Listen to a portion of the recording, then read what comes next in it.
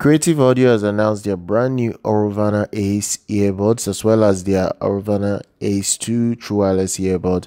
They all come with new driver technology. You're looking at the xMEMs driver. It's a new design that the company has worked on. The earbuds also have aptX Lossless audio support. They look very, very beautiful. They have a bit of difference between each other, but they are quite similar in many respects. They support LE audio. The other thing is they support high-res audio. You have frequency response of 5 Hz to 40 kHz on these earbuds. Both models support Bluetooth 5.3 and a wide variety of audio codecs like LE audio that features the LC3 codec for superior wireless audio quality. You also have SBC, AAC, aptX adaptive supports. They're really good in many respects. Now, just the minor difference between the two is virtually both earbuds are just slightly different in terms of the interior of the charging case.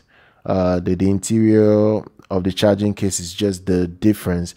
You get a translucent black copper finish to the Aurvana Ace 2, and then you get a matte black color option for the Ace model only. So those are the little differences between the two. There isn't much of a difference that you can expect. Other than that, they're very, very much loved earphones that people will appreciate to have at least in their collection if they want something very cool. Now, battery life is very good. The battery life is very good. You can use these earphones for a long time. Like I'm saying, 24 hours of total play time.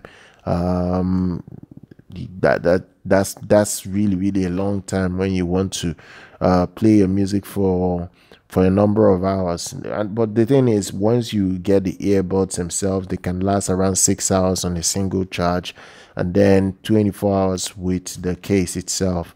So that's not too bad. Both of them have IPX5 water resistant features.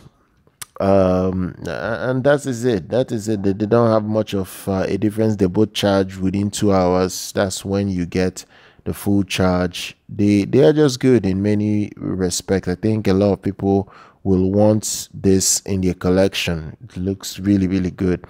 And then the price tag is $130 for the Aurvana Ace and around $150 for the Aurvana Ace 2.